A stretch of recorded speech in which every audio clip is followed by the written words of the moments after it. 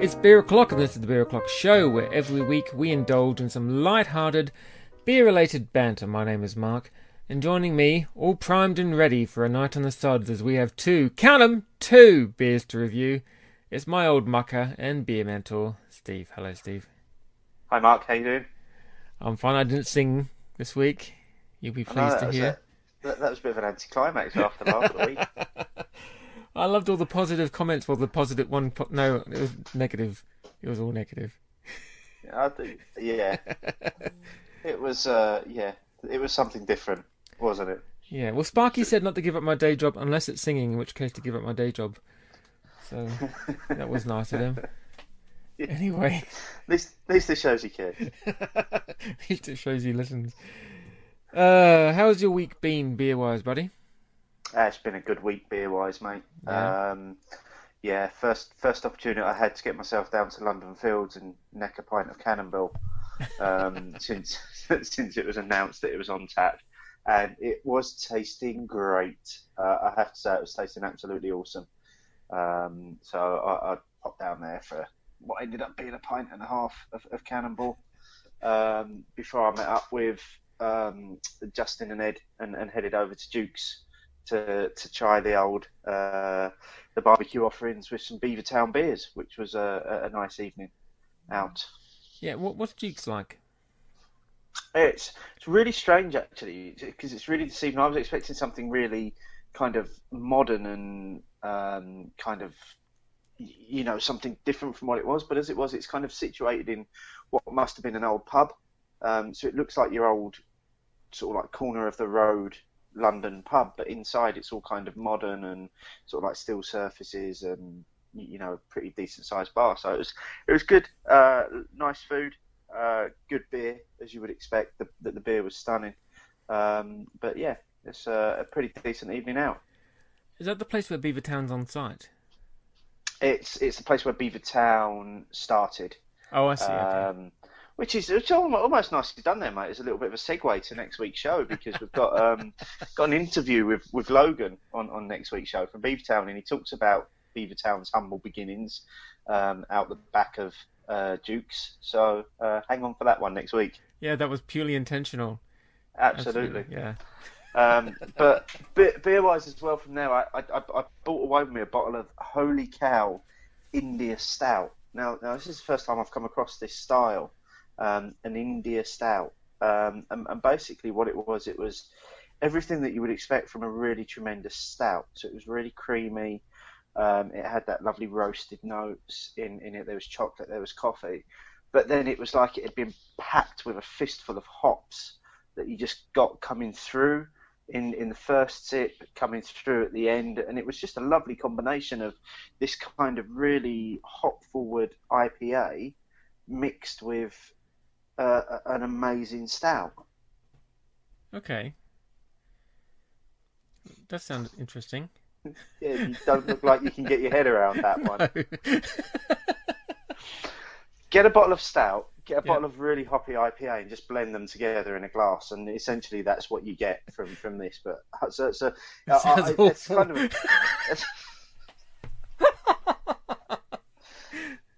It was all right. It was a decent beer. It was a really decent beer. Very well balanced. The flavours work really well together. Good. I'm pleased for you. I'm pleased it worked out. Anything else that you want to report? No, that was it, beer-wise. What about yourself, mate? You been up to had any beery adventures this week? Not really. We had a friend over on Saturday night, and he's into his ale a little bit. So I had a few bottles in the fridge that I've been meaning to get to for ages. So we just worked through those. So we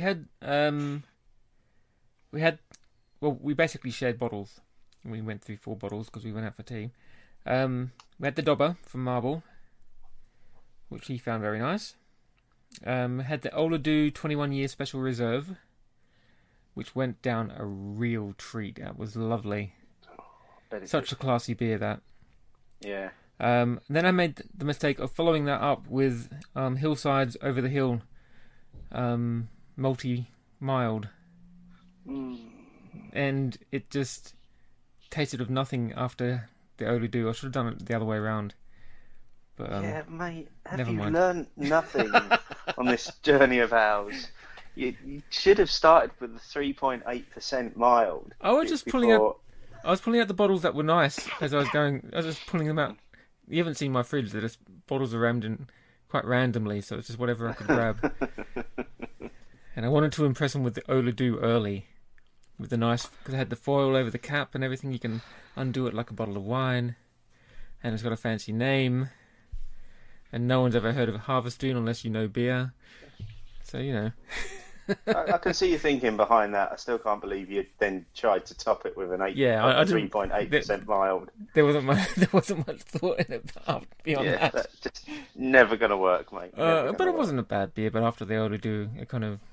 I'll need to pick one up and have it on its own sim and judge it by its own merits. And starting the entire night off was a bottle of Ridge from Harvestoon, which wasn't bad. Right, yeah. We've had that before, obviously, and that was it for me. Really, relatively quiet. Sounds one like it was week. A pretty good evening for you, mate. A good little night. Anyway, enough of that.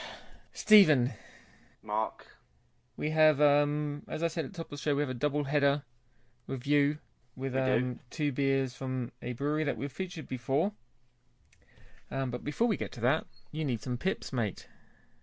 I do. Let's have the pips. Beep beep beep beep beep beep beep beep beep beep beep beep beep beep. Okay, so just three quickies this week.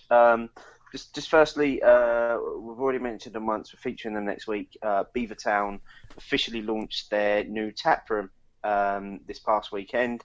That's now open every Saturday from 11 a.m. to 5 p.m. It's really, really easy to get to. You've just got to get to Tottenham House Station, and then it's a 5-minute walk. So if you are fancying some amazing beers in a pretty decent environment, get yourself up to Beavertown, their tap house, every Saturday, 11 to 5 p.m. More information, beavertownbrewery.co.uk. Next up, interesting announcement this week. London Beer City was launched. Now, this is going to be a week-long citywide festival running from the 9th to the 16th of August. There's going to be events at various pubs across London, bars and breweries. There's going to be mini festivals, tap takeovers, and it's also being built around the London Craft Beer Festival, which launched last week. Now, interestingly, the whole thing has been organised during the same week as the Great British Beer Festival, which is obviously in London, but they've not referenced it at all in any of the initial documentation. Now, I'm wondering if there's a reason for that or not, but I guess we'll see as weeks go on, because like I say, this is fairly new news. It's being organised, it's being coordinated by Will Hawkes, who's the author of Craft Beer London, which is it's a book and it's an app that you can get for the iPhone as well. And he's working closely with London Brewers Alliance to make the London Beer City a successful week. So that's the 9th to the 16th of August.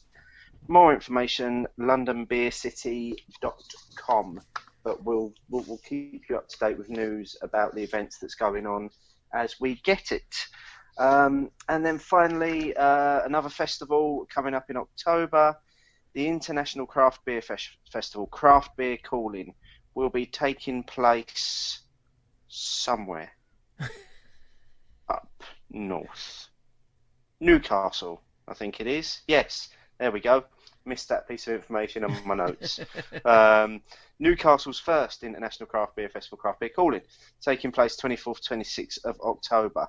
Around 50 craft breweries. It's your normal names that you're beginning to expect. So, Beavertown, 5 Points, Magic Rock, Camden, Thornbridge, Weirdbeard, Adnams, all involved. For more information, website's a bit more difficult for this one.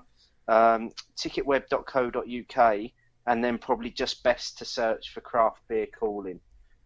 Because the address is one of these that's got backslashes and hyphens and numbers and all sorts.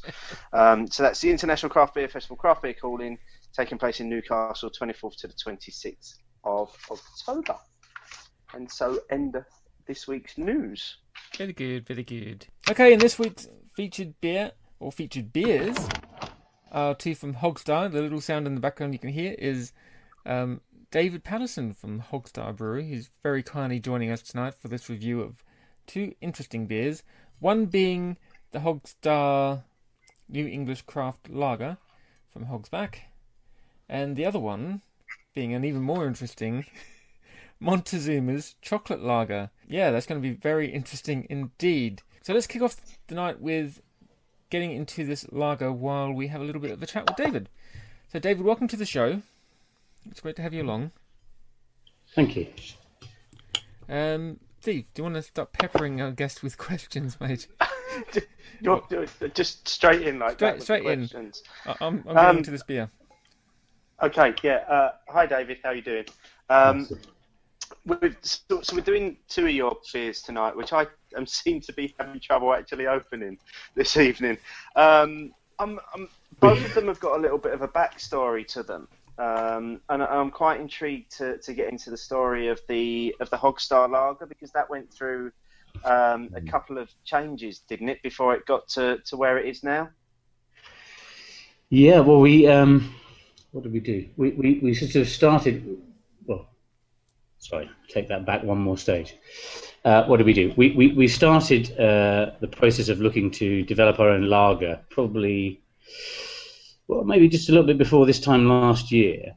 Hogs Back Brewery never done a lager before, and what we really wanted to do was look to make a beer that sort of stood out a little bit from the crowd. So we knew that we wanted it to mature over a long period of time. We knew we didn't want to produce a pasteurised beer. And we knew we wanted something with a bit more flavour and character. So we sort of came upon the fact that we would only have a sterile fill, and as far as possible we'd make it as fresh as we could. So that was a sort of the starting brief as well. We then brewed 5 variants of Hogstar. As it turned out, we should just have stopped at the first one, because that's the one that we went with. But the others had slight variations on a theme. So, for example, the second lager that we brewed had a Belgian yeast in it. And then the other 3 had variations on either numbers of hops or slight changes in terms of other sort of base ingredients. So, it took us quite a while. And then when we actually had what was essentially a decent enough beer, we put it out into the local free trade and sold it through our own shop, and let customers decide which one was the best. And it turned out that the first one that we brewed was the one that everybody liked, so that's what we went with. So essentially what I'm telling you is we wasted an awful lot of time in producing the very first beer that we wanted, yeah. And you've recently just installed some new kit as well, haven't you? So you can produce a lot more of this. Yeah, we've the blessing and the curse of this beer is that we mature it over the full brewing process is about 6 weeks, and we mature it for at least 4.5, if not 5 weeks, to get the flavours that we wanted. The blessing of that is that you produce a fantastic beer that's quite complex, and actually for a lager has a sort of a depth of flavour that you might not necessarily anticipate. The curse is you're tying up a lot of capacity. So if we brew sort of 80 barrels at a time, that's not too much fermentation capacity, but it's conditioning capacity that's taken up. So then it becomes either very expensive in terms of time, or it becomes very demanding in terms of what beers you can't then put in that conditioning, in those conditioning tanks. Does that sort of make sense? Yeah. So we just installed a dual-purpose vessel that takes about 80 barrels, and that's the first of 6, and that one's already full. So we've only had it in about a week and a half. Already full with the lager. Yeah, full of lager. Yeah. Okay, well, I've got mine out of the bottle finally now. I finally managed to get a cap off of the bottle. hell of a struggle that was this evening. And it's poured a lovely. It's almost darker than what you'd normally expect from a lager. There's a slightly orange hue to it, and it's got a slight haze in there as well. Yeah. Aroma-wise, the potential for that is obviously it's not pasteurised at all, so it's been sterile filled, which might mean that you would get a slight chill haze if it's been in the fridge for too long. But there's no sort of there's no issue with that. Well, it looks good, and it smells really cracking as well. It smells really soft and fruity, and I'm quite looking forward to getting stuck into this one this evening. Yeah, same. Good. So, Steve, shall we get into it, mate? Yeah, let's give it a go. Cheers. Cheers, mate. That is a lovely smooth lager, David. That's incredibly Brilliant. smooth. That's good. Yeah. That's the one thing that really leaps out. Our head brewer Miles Chesterman, who has just become a father for a second time, so congratulations to him. Has worked very closely with the recipe to make sure that we are, as I said, because we cold condition for about 4.5 weeks, that we get the balance of the beer right. There's a significantly less carbonation as well. So any carbonation that's in the bottle is virtually all natural. So it should be something that's sort of very, very sweet. I think the other thing is the more carbon dioxide you put in there into a beer, the more it sort of hides a multitude of sins. So, hopefully you should get plenty of taste as well, and not obstructed by a very gassy beer. You're getting a lot of. That's the one thing. Go on, mate. I was going to say you get a lot of really sweet fruits coming out of that on the nose. Yeah. It's really nice. Yeah. Yeah. So we've got there's 5 hops in there. You've got some of them you'd anticipate to have in a lager. You've got Tettnanger, Hersbrucker. There's a little bit of Cascade and Centennial on it, and then traditional Fuggles as well. So yeah, all good. It's a lager yeast. So we haven't gone for a Carlsberg Gensis, so it's less harsh perhaps than you might anticipate. For example, if we'd use a yeast you usually find in a Pilsner, you get that sort of harsh bitterness on the end, which I think we've kind of avoided, I hope, with this yeast. Yeah, I tend to try to avoid lagers purely because of what you're saying there, that kind of aftertaste that you get, which I don't find particularly pleasing. But I'm finding this really easygoing, and it's really, I don't know, it's just a really nice soft mouthfeel to it, and it's got that sweetness to it. It's really nice. Good, thank you. Yeah, I'm finding it very well balanced. It's going down very, very easily, very, very smoothly, and I think that the point you make there about the lack of carbonation in it, as opposed to what you would get from other lagers, that just helps with that smoothness, and the finish is just it's almost a dry finish with an ever so subtle bitterness to it, but it's a very pleasing finish to the drink. I think one of the keys to a lot of the beers that we brew is that we try to brew with a degree of sort of residual sweetness left in there, and that's not because we don't like producing sort of bitter beers at all. It's actually that we want to brew so that people want to drink more of it. So we don't brew really unbalanced beers either in terms of malt or in terms of hop, and this is quite a challenge when you're brewing something like a lager. You don't want it to be so anonymous like some of the more mainstream brands, but equally you don't want it to be sort of completely lacking in depth. So we hope we've sort of trodden a sort of a middle course. And produce something that is, as you quite rightly say, very well balanced, very sort of drinkable, but also has a bit of depth and character to it. So I hope that's the way it comes across. Indeed, it's incredibly easy. I'm I'm finishing my bottle right now. So that went down far too quickly, far too easily. Yeah, we were also very conscious that if you do produce a very, very easy drinking beer, that you don't want it to be too high in ABV. No.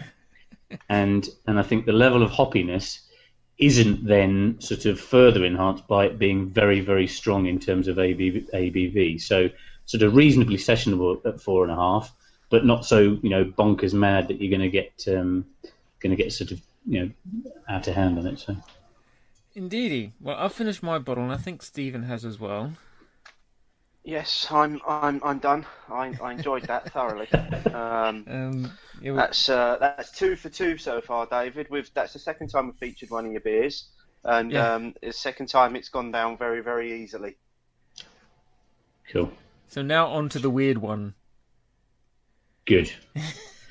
Right, David, give us the background to this chocolate lager, as I'm cracking it and pouring it. Every time I tell this story, I sort of I always start from the position of what do you really want to do when you brew beer? You want to brew something that everybody loves, and we got together with a chocolate company, and the chocolate company's name is Montezuma. They are a chocolatier. They fabulous people, absolutely lovely people. Superb company, and if you ever get the chance, hunt out Montezuma chocolate, because they make some fantastic stuff. And if you're into sort of reasonably weird and wonderful in your chocolate, they're the guys for you. We've known them for quite a while, and we all sort of sat around a very large table with the chocolatiers at one end and the brewing nerds at the other. And we're saying, look, we want to produce a beer together. What can we do? What kind of beer could we produce? And all the brewery guys from Hogs Back are sat down one end going, okay, well, this is going to go into our darker beers. It's going to go into OTT. It's going to go maybe tea, possibly RIP.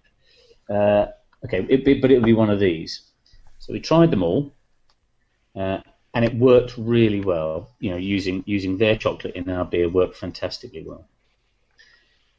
But then they sort of said, well, what about that one at the end? Like the mad cousin under the stairs, which was the Hogstar Lager.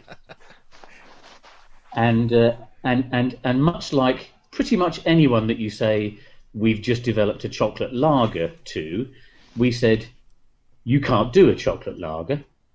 And they said, why not? So obviously this could have gone on for a very long time, this conversation. But we thought, well, what the heck? Let's have a go. So we added their chocolate to our lager and brewed a batch up, and lo and behold, we came up with Montezuma chocolate lager.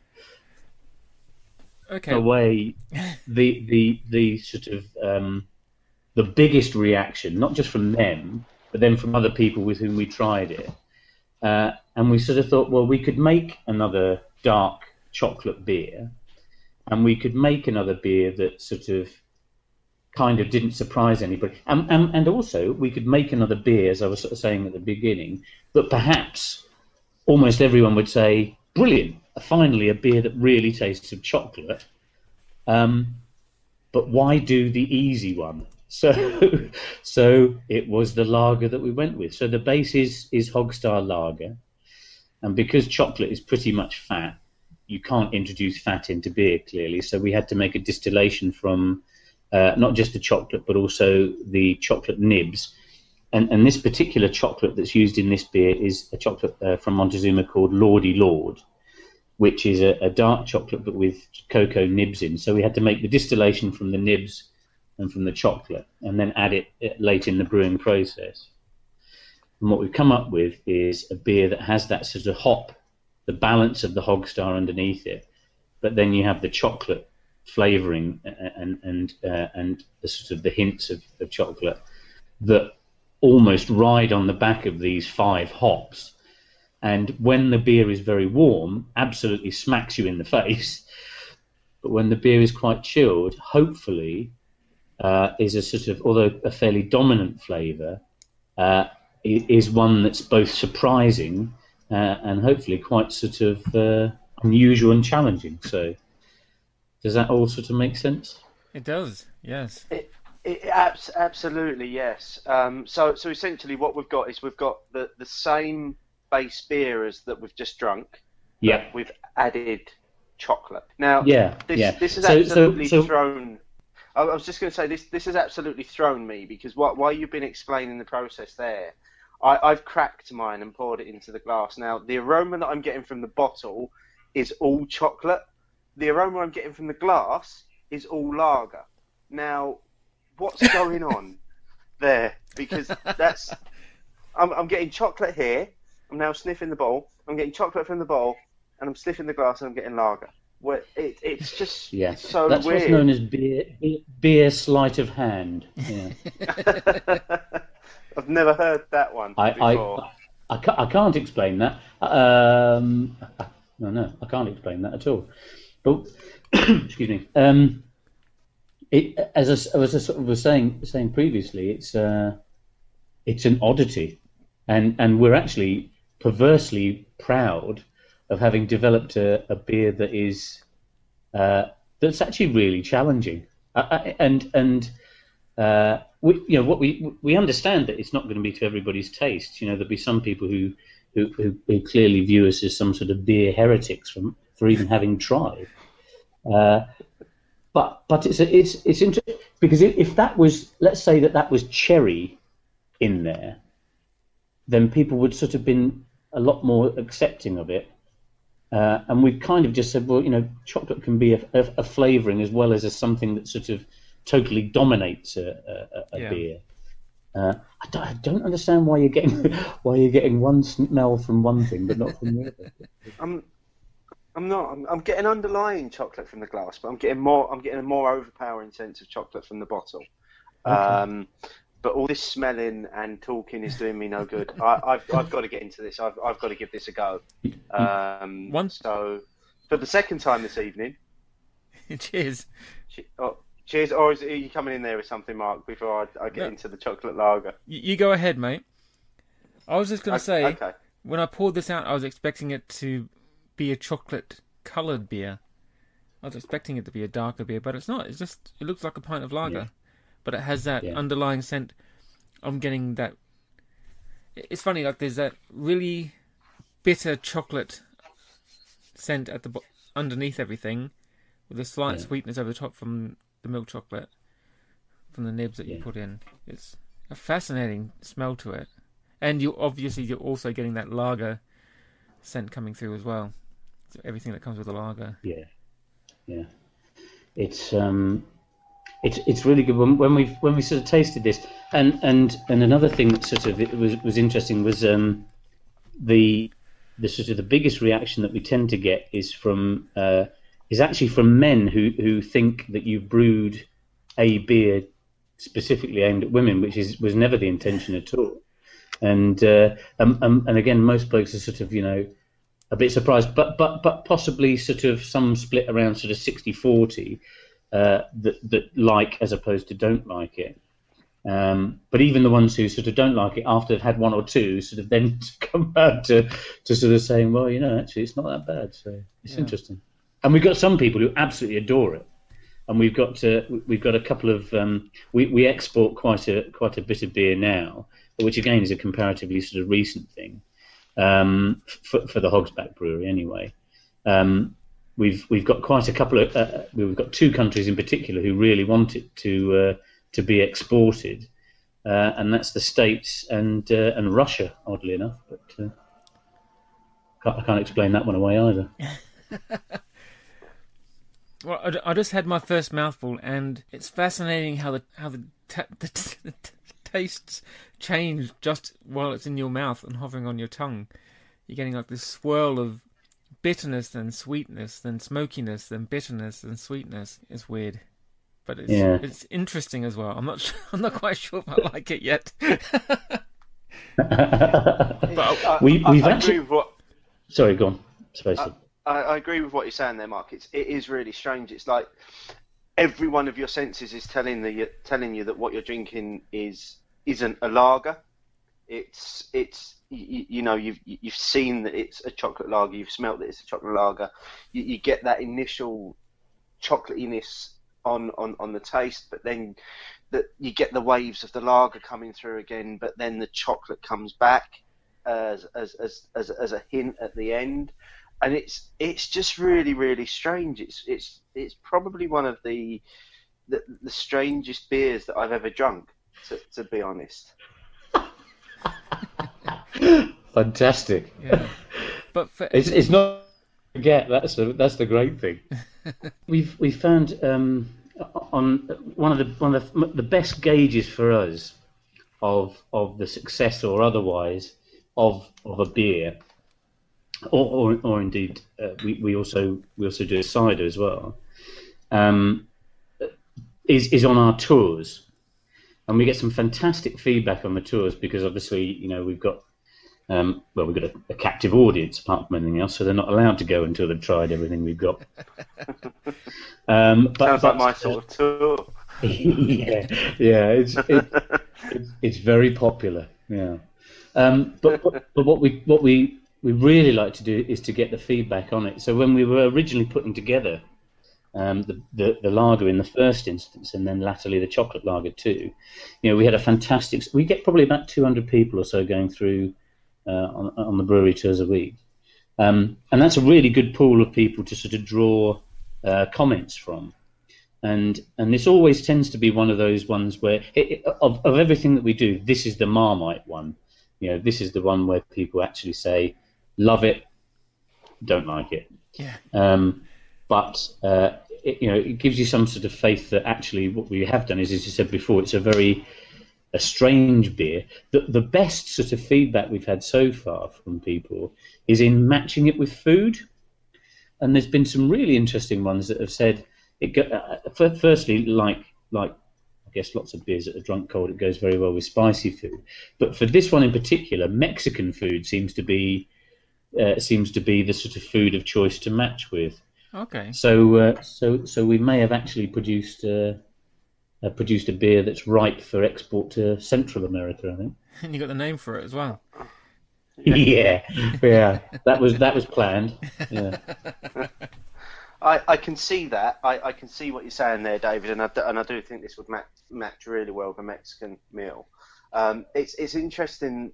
One of the things that we said there about the sweetness of it, I was expecting it to be really sweet and to have been really sweetened by the chocolate, but actually it's come through and it's not. It's just there as a hint. It's there enough to let you know that it's there. Yeah. But strangely, it works. And I know I sound surprised there. Sorry. No, I was just going to say, I sound surprised there, but I don't know whether I was not expecting it to work, but it does work. Chocolate lager works. I'm not convinced. I'm not exactly sure what I think of this. I think I prefer the normal Hogstar, to be honest with you. Yeah. But again, I wasn't quite sure what I was expecting from this. But it is a very interesting beer. I want to try it with a Mexican meal. Yeah. That's what I think. Yeah, something with sort of like chipotle or something in there, and this will really pick up on it. Yes, absolutely.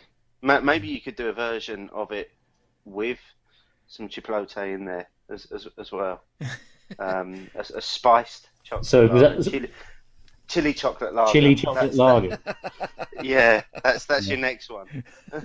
I think even for us, that's possibly a step too far. Yeah, let's just segment their audience even further, Steve.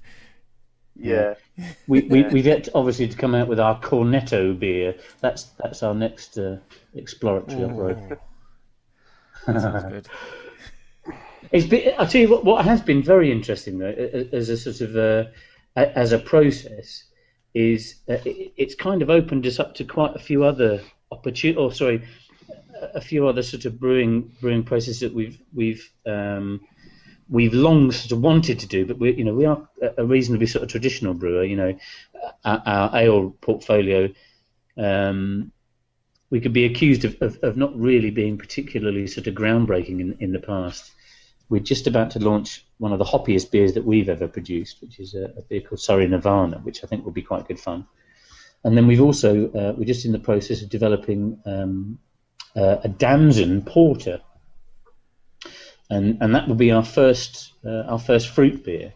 So the really good thing about this is that I think it's beginning to sort of challenge us, not just in terms of having made something in conjunction with another company. And don't forget, we brew this in conjunction with Montezuma, the chocolatiers, and they love it. They think it's great, and a lot of their customers think it's great as well, which is obviously fantastic. And they have a different palate to us as sort of beer people, I guess, and they're maybe a bit more accepting. I don't know, but of something this sort of kind of challenging. So I think it's made us think more about what we brew, how we brew, and maybe what we'd really like to do in the future, and to sort of do different stuff. So whilst I don't think we will be doing a cornetto beer, and possibly chili chocolate lager would be one heresy too far. It's kind of opening the doors maybe to doing other stuff. And one of the things that we really do want to sort of crack on with is this beer and food matching sort of idea. And I know lots of people talk about it, but I think it's real. It's a real. We've seen the growth in it, not just on the tours, but we've being sort of, generally speaking, requested quite a lot to go and do beer and food matching. Not just across the southeast, and this is another way of using Montezuma chocolate lager and say matching it with Mexican food is a fantastic way to break down the idea that the only thing you can drink with certain food types is whatever it might be, and usually it's wine, obviously. So I think doing things like this, slightly more experimental beers is taking us in different directions, which is always good fun anyway. Indeed. Yeah. Steve, do you have anything for David before we wrap this up, mate?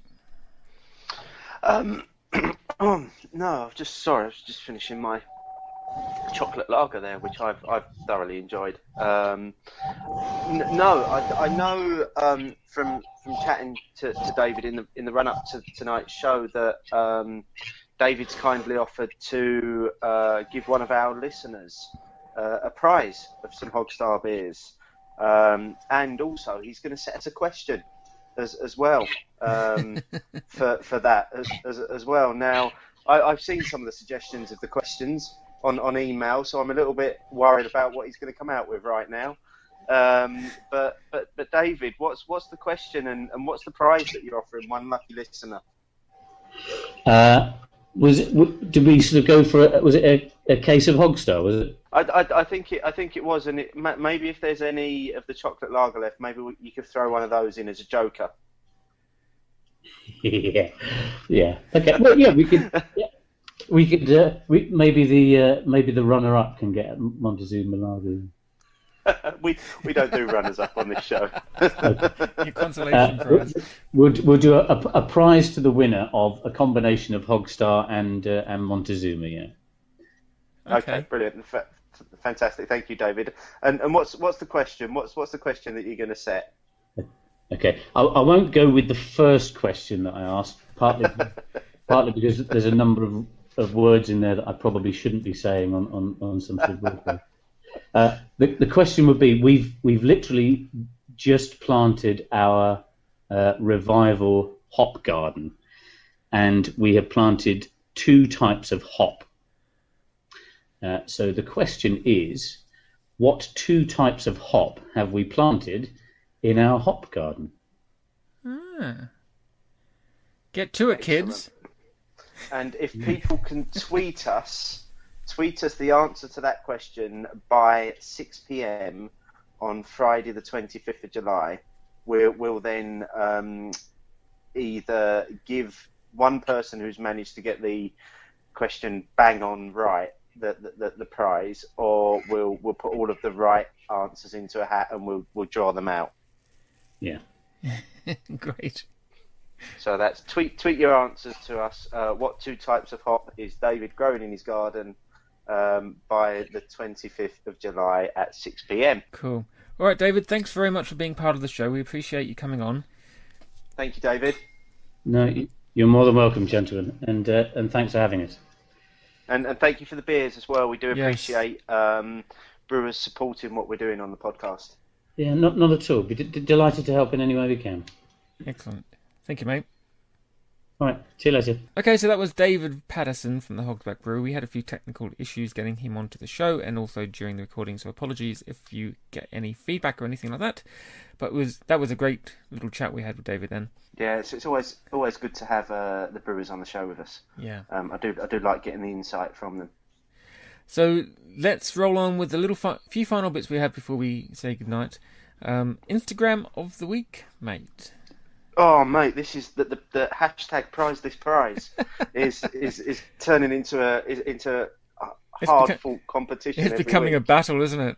It is, yeah. I had a real challenge choosing a winner this week, and I'm going to give some mentions before I go with the winner because there are 3 mentions that I want to put out. Firstly, Adam Nick, who has been on Twitter with us before. He posted a picture that had a Tour de France theme to it, which I thought was nice. It was topical, but it wasn't what we were looking for this week. So nice try, Adam. And then our regular poster on Instagram, Plim Sean 101, posted a picture, kind of jumped the gun a little bit again here, Sean. Posted a picture of a lager and a bag of chocolate. I could see where he was going with it, but he was possibly a few hours too early with it because that's probably what we would have been looking for this week. But nice try, Sean. And then also friend of the show and hashtag some random bloke off Twitter at 1970s boy is starting to get in on the action on Instagram as well.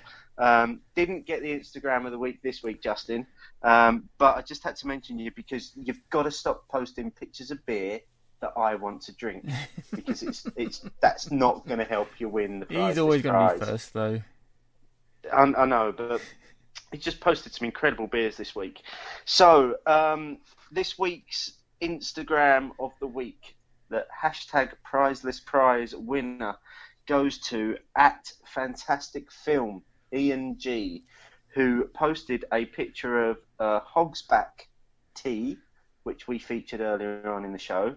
He called it the Boston Tea Party to fit in with the American theme that we were running last week.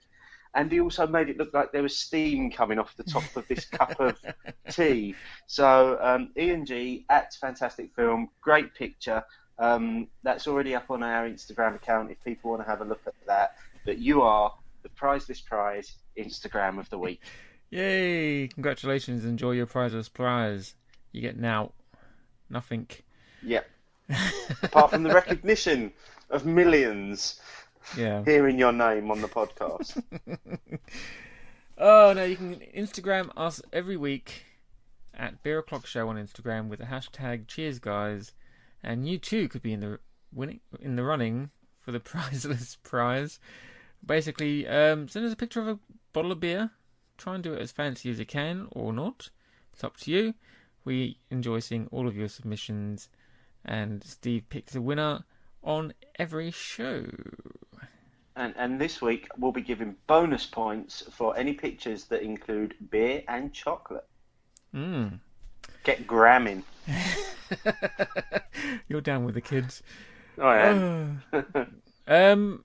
We mentioned this last week, but we're going to mention it again because it's quite a big deal, and we're going to be mentioning it a whole lot more up until the end of the season, and that is our September.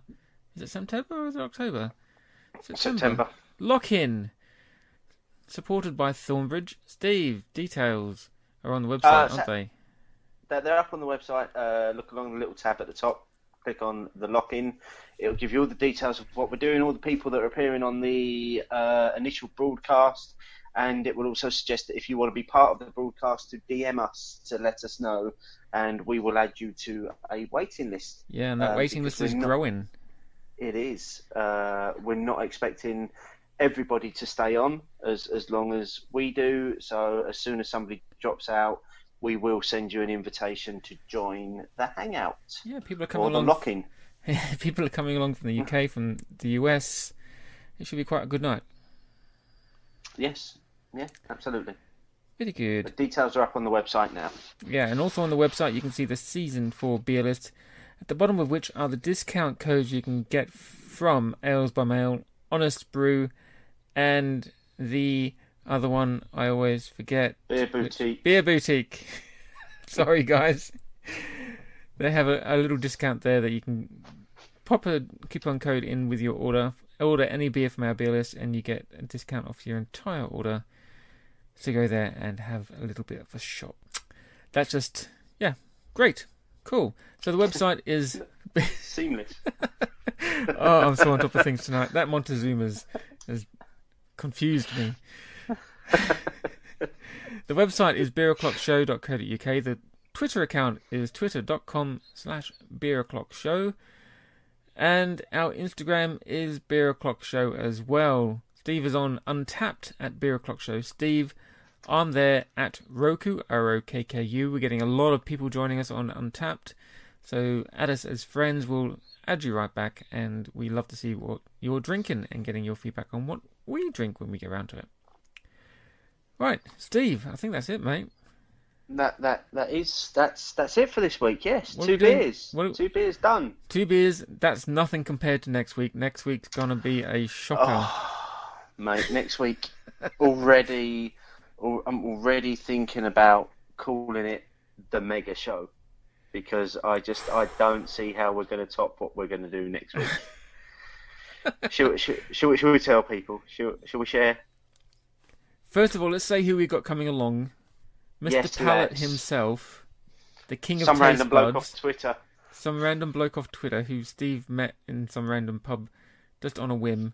It turned out to be someone who actually knows a little bit about beer. He's got the most amazing palate in Christendom.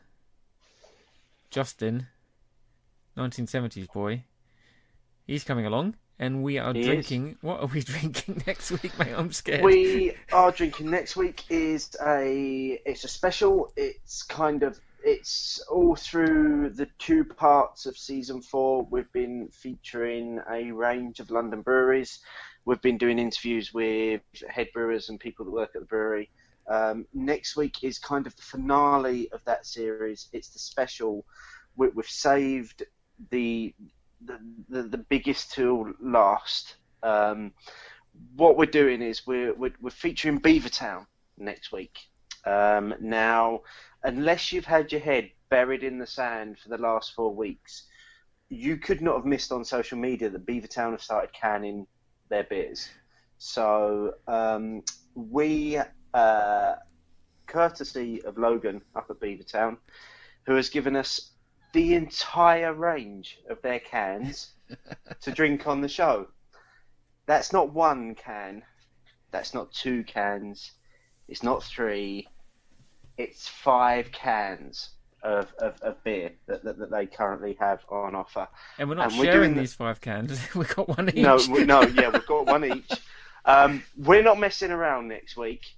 We're doing 5 reviews of 5 beers with Mr. Pallet.